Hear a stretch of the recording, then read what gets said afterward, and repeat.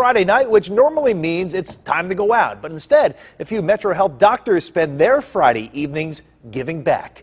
News Channel 5's Stephanie Ramirez just got back from shadowing those doctors at the St. Malachi homeless shelter. Yeah, Chris, it's called Doctors on the Street because it started with doctors helping out the homeless at Public Square. Now they regularly visit St. Malachi, making a tremendous difference for Cleveland's less fortunate.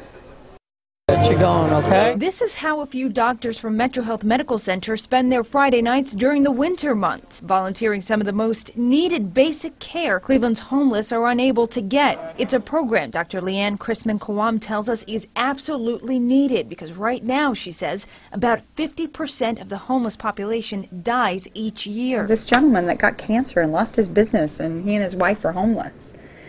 You know, if he'd have been a victim in the Boston bombing, you know, there would be a fund for him, but instead he's homeless and people are going to look funny at him. Many of the homeless at St. Malachi are also vets or the neighbor that lost their job and ended up on the streets, like Kenneth Williams. I felt like I had germ warfare in my chest 2 weeks ago. I was so sick, and if it was not for these doctors that came here with medication and cough syrup, I would be in big trouble. It's made an incredible difference. So many of the people that come in here have problems that to us may seem minor, because we can go to a drugstore, we can pick up a bandage, we can take some medication. They can't. In this winter's blistering cold, every little bit helps. In turn, doctors make friends, maybe sharing a joke or two about old equipment. It looks like I'm dead.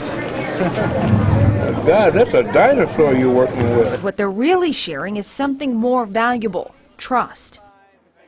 And building that trust is perhaps the most important part, because doctors say many of the area's homeless and less fortunate are afraid to seek help, even if it is a life or death matter. Live in the newsroom, Stephanie Ramirez. Chris, back to you. All right, Steph, some remarkable doctors there. Thanks for that live report.